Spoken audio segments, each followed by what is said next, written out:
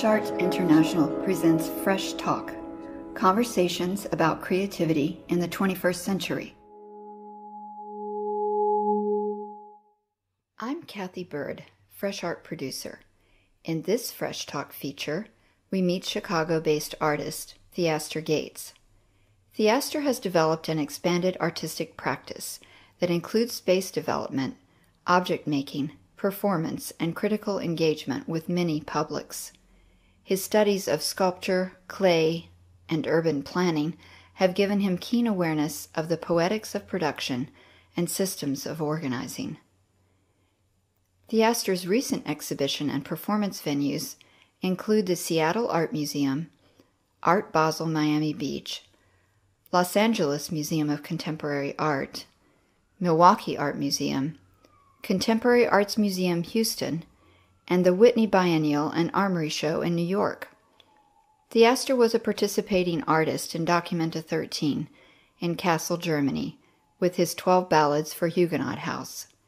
He is currently exhibiting My Labor is My Protest at White Cube in London. Hello, everyone. Good to see friends out there.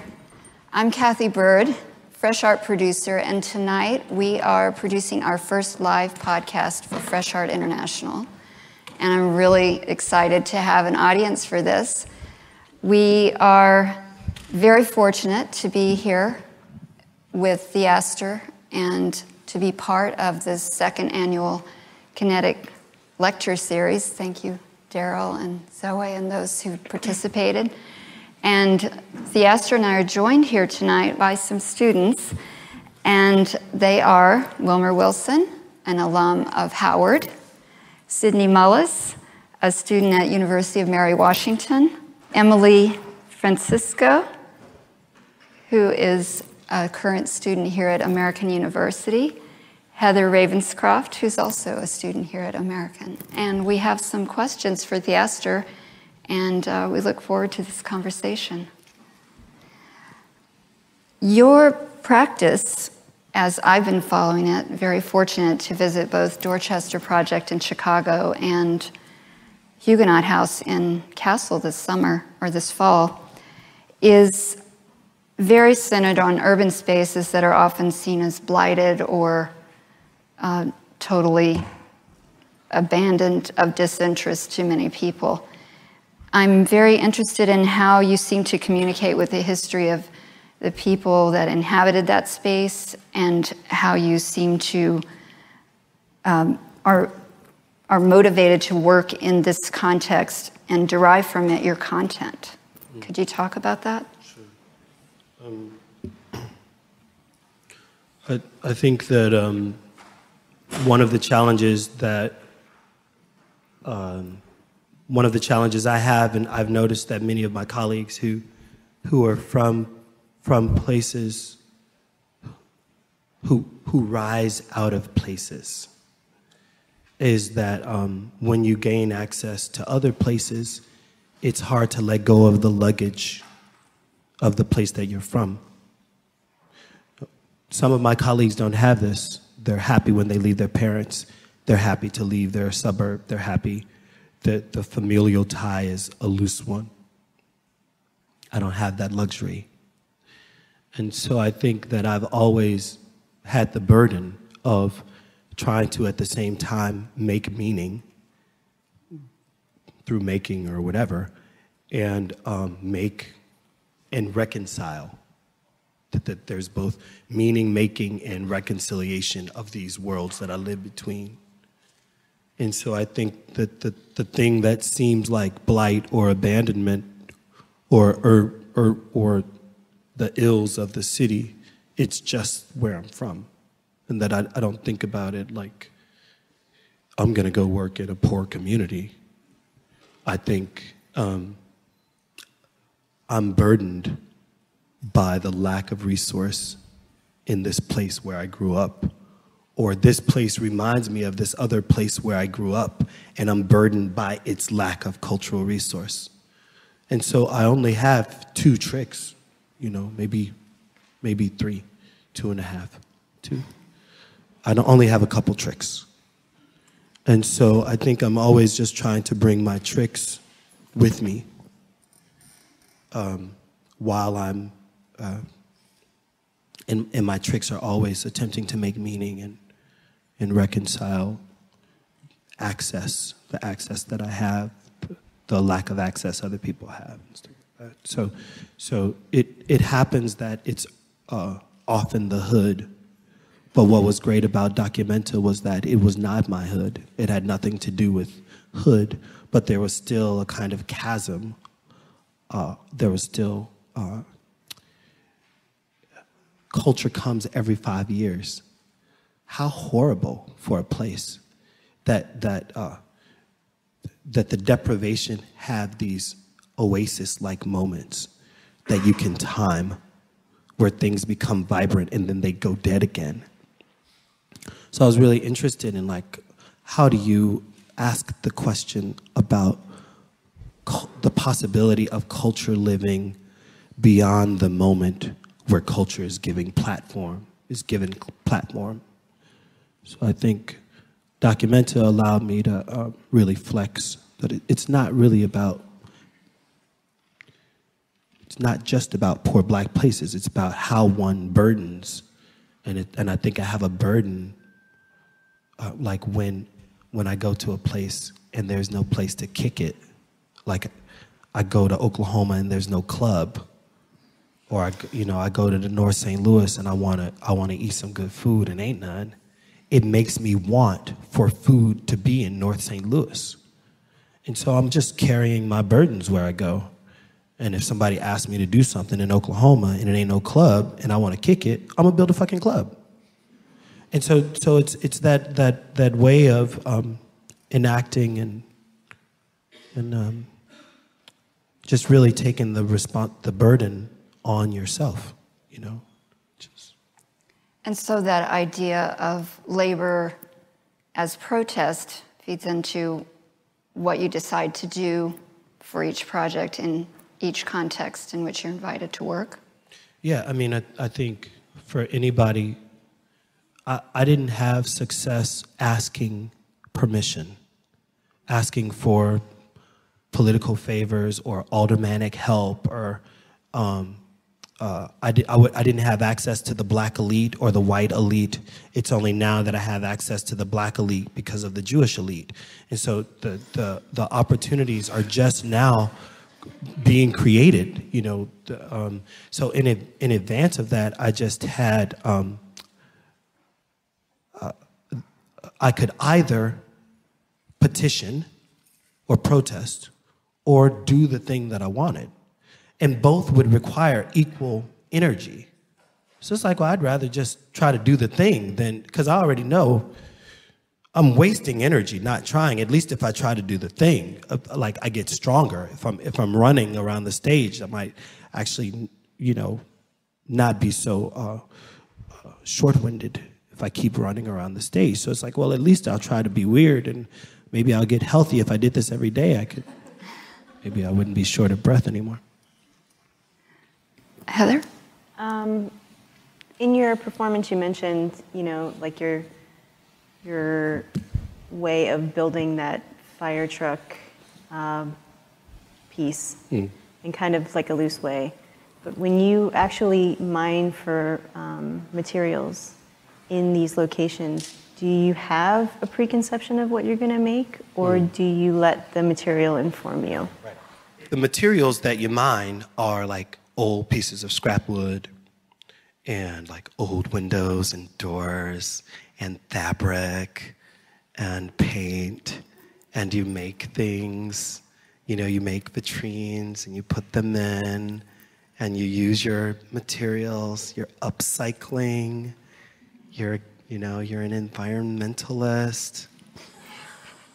That I think that it's hard for people to look at raw material and recognize anything except the material that they see. So it's like, oh, Theaster's he's a found artist. He's a found artist. When the material is more complicated, when it's a body of knowledge, when it's a discarded part of culture. How one, like, it may be that I'm caring for a piece of wood and I'm caring for a magazine with the same care that I'm thinking about the material in relationship to its damage, and I'm thinking about my skills and the skills of others and how we might respond to that. But dealing with a body of knowledge like old magazines that represent the most important visual canon in the world of the Black experience. It gives people an opportunity to see another kind of unpacking, and the signifier is completely different from that. And so I would say to Lunda Johnson Rice and Desiree Rogers, these are very important magazines. I know there's a lot of them, but they're really important. But Linda and Desiree had to get out of their building because they had sold the building. And so they were giving things to Clark Atlanta. They were giving things to Howard. They were auctioning things. They were deaccessioning. And then they were keeping things that they knew had value, a particular kind of value. But even Linda and Desiree didn't have access to the levers of amplification of their material wealth. They didn't have the Schomburg in Chicago. They didn't have folk on their team internally that could say, no. Whether, this is worth the money to store them properly and so on, so and so. And so part of this work is about not just caring for things, like, this kind of care, like the care, like to restore one magazine was $600 because the Cab Calloway was so nice. It was beautiful, tattered thing. And I just wanted to see what it would cost. What do libraries pay? What would it cost to really care for Blackness, to really care at the highest level to ensure that this thing had a future? And that care costs, right? But there are folk in the world who understand the value of that care. But for one to mine for the people who understand the value of the care requires another corporation, another 501c3, another kind of understanding of bodies of knowledge. And so I think that in some ways the practice now doesn't have the burden of art or no art or is this. It's more like, can I believe hard enough that these 25,000 magazines and these 8 tons of bound magazines and these 18,000 books have the right to live again? And can they be platformed in a way that they've never been platformed? And if that costs $10 million to buy the building, to restore the building, to restore the books, to create the foundation, to create the endowment, $20 million, then at what point does it stop being art and move into another genre of meaning making? So I think that the capacity to make meaning may keep the thing in a gallery, and you get this. And I can say to Linda and Desiree, we want to sell this fire truck and a portion of these books for $2 million at White Cube. And that'll give me the first $1 million that I need to pay for the restoration of a permanent space. And so the leveraging is both kind of literal leveraging and poetic leveraging, but all, at least in this, all expressing a kind of care that's not just like I sanded the wood all day. It is that. I did clean the books. We did hire an archivist. We did sand the wood all day, but we were also saying to the lumberjack, yo, dog, you may want to keep that tree standing, or this wood that you are scrapping using as wood chips is really important wood. You know, it could be doing all these other things. And so I think that when you're mining, it's important not that you just take, but you're also like sharing meaning, not making meaning and sharing meaning.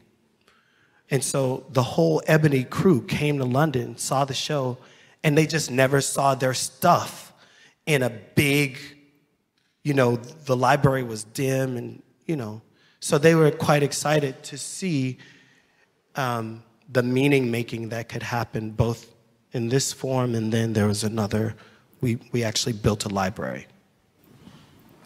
I think your answer was Sidney? That's fine. Oftentimes, you incorporate performance, as we saw tonight, and other collaborative efforts.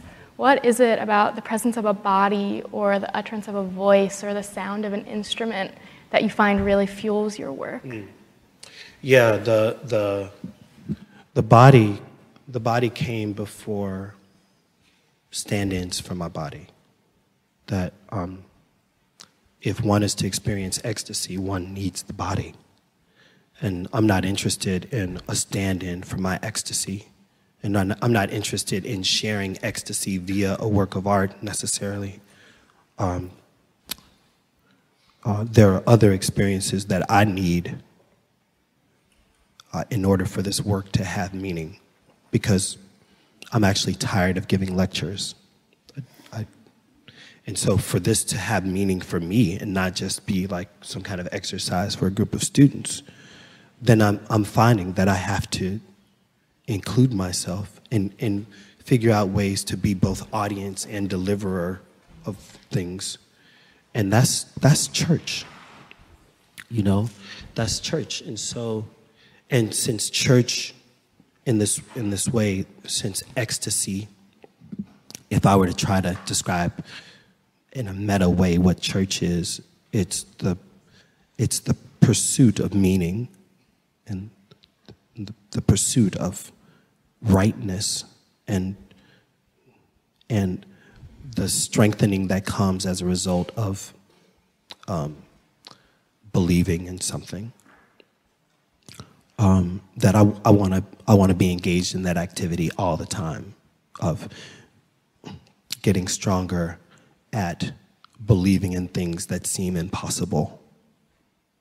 Right, so that the meaning making that's happening becomes more and more ridiculous when people hear it on the front end, like, oh my God, Theaster, you'll never do that. That, you know, that's when it gets really good, you know, when it's like, oh yeah. And it just happens that my belief muscle is just a little bit bigger than other people's. And so I think, you know, in some ways, like with the Black monks, I just didn't want to go to museums by myself, I didn't want the object. I didn't have the burden. I don't have a modernist burden like that. The object is the only thing that has meaning, making potential for me. That I want to ignite that fire truck, you know, with the Holy Ghost. Right? I want to sing my version of protest songs, or anti-protest songs, or leveraging songs instead of labor songs, and that I'm trying so hard that one isn't a flux or an enhancement for the other, but they're just it's the full story. So performance, in a way, is one of the 2.5 tricks. And so I try to do it pretty good. Emily? So you've mentioned feeling a sense of obligation to the spaces you work on, and you often employ the notion of social sculpture in order to accomplish these things. And so what I'm wondering is, if social sculpture wasn't accepted as a form of art, and with you having this sense of obligation, do you think there would be another platform from which you could accomplish these things? Or do you feel as if art offers a unique platform? So I'm a potter. And for 13 years, the platform that I made meaning from had no meaning to the amplified art platform.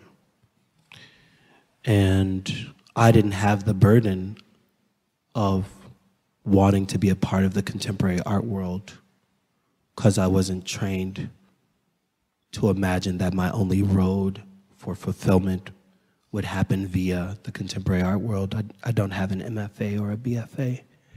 I was trained as an urban planner who I got good at making pots, and so I became a potter because that's what I was good at. I don't know how accepted social sculpture is.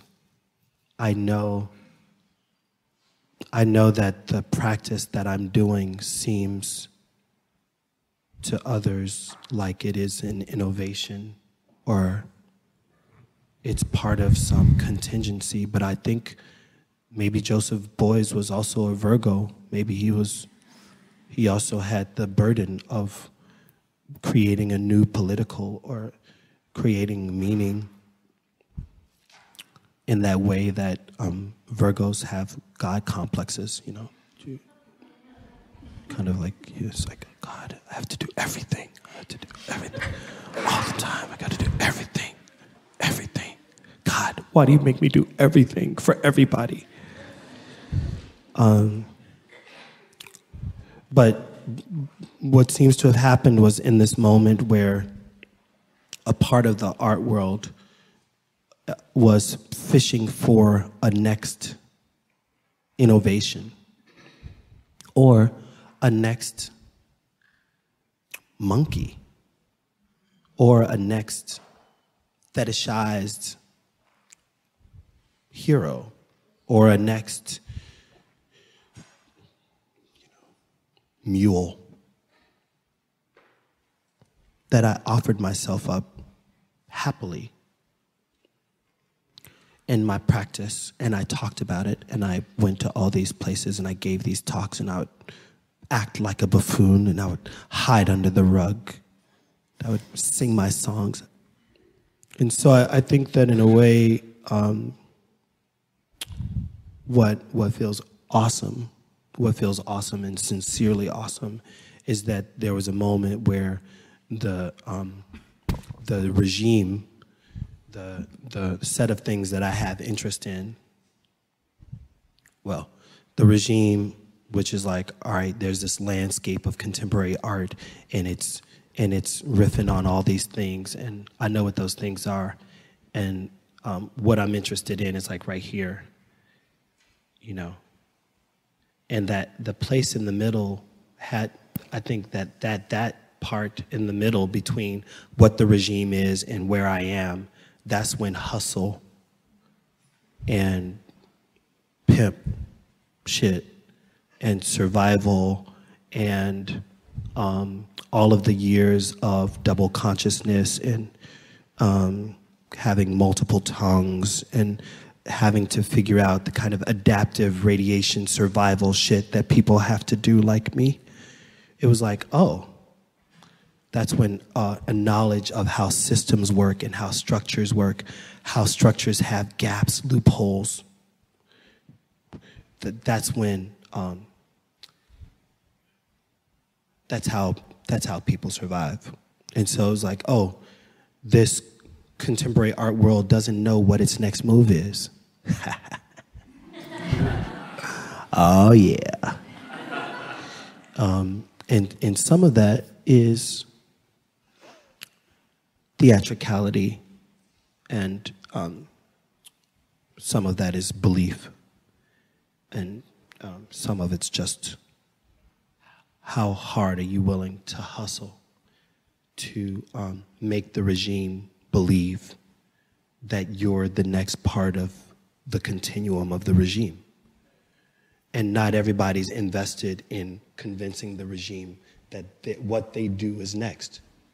It just depends on how arrogant you are and how, it's really that when I'm really quiet, I've come to believe that I should win the race.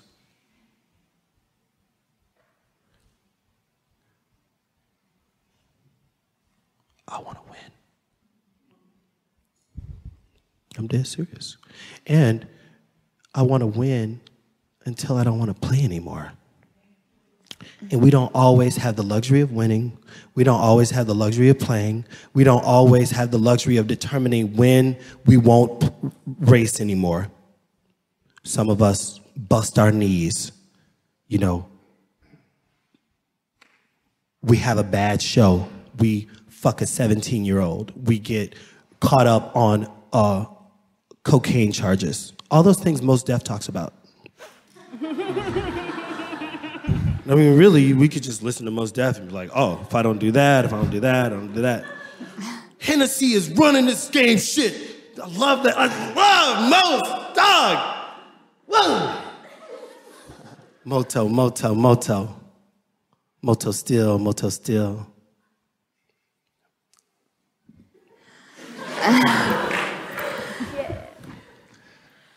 Wilmer. Theaster, I'd like to ask you a question about politics. Okay. Your practice seems to extend beyond the industry of the art world, if you want to call it that, and into an industry of politics almost. You mentioned a little while ago that it wasn't until recently that you had access per se, or like an access point into an industry of politics. And so I wonder if you've started to conceive your projects in like an overtly partisan way, and also if a political climate, be it local or regional, has affected the manifestation of your projects in the past. Great, right on. So I actually don't imagine myself as being political, even though politics are necessary.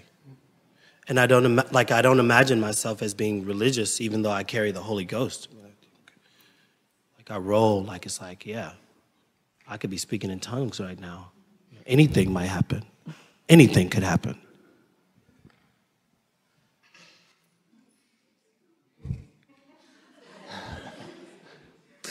I'm not gonna. But I think that there's a way in which once we decide at what level we want to make meaning, right? Like we can either choose to make meaning through our paintings, and that the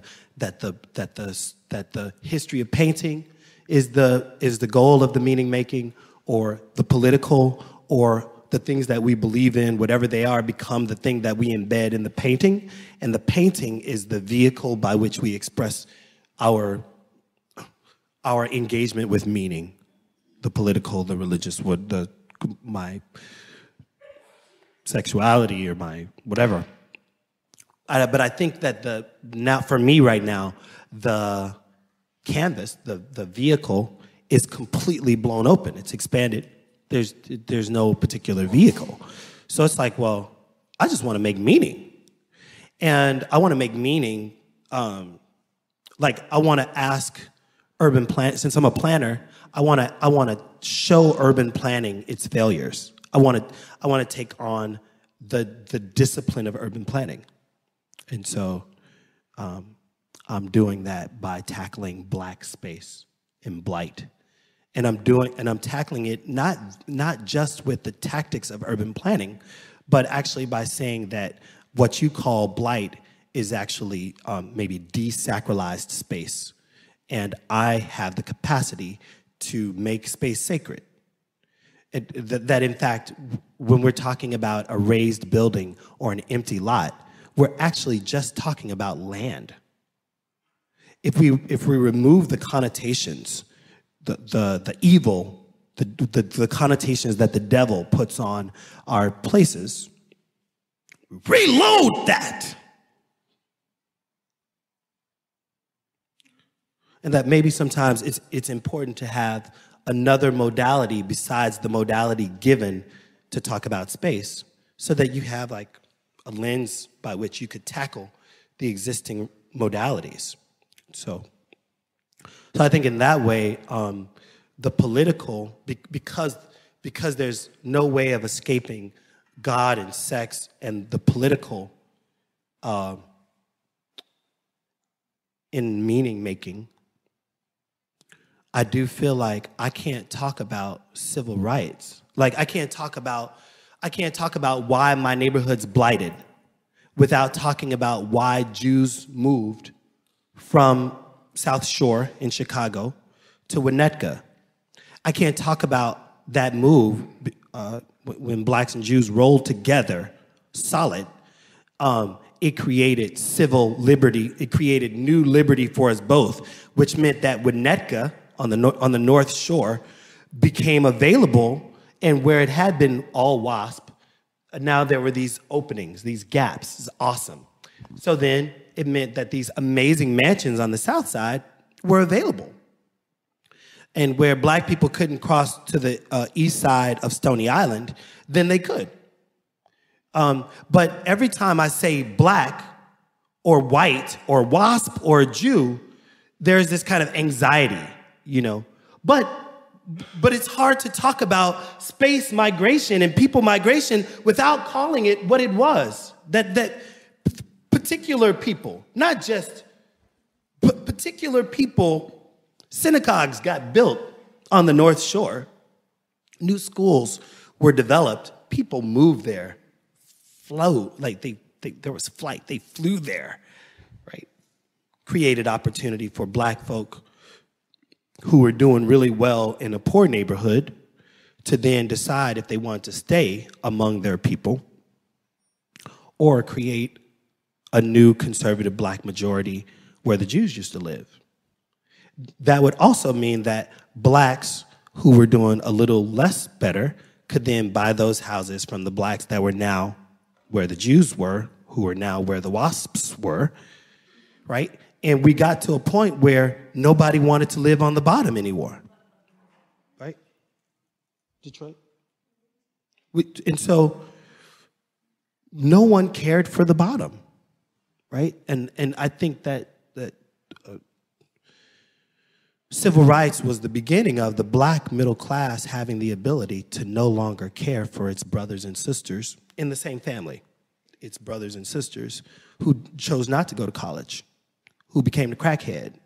That there was a rift between even in our families.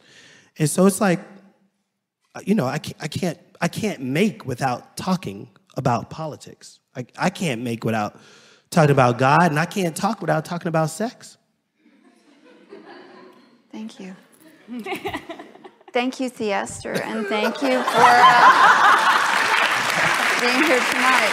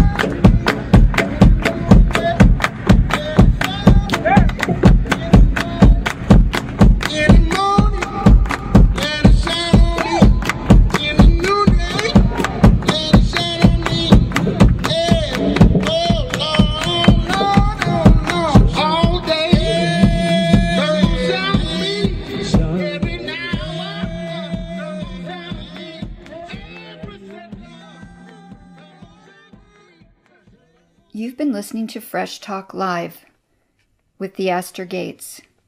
Read more about Theaster and hear other podcasts in this series on freshartinternational.com.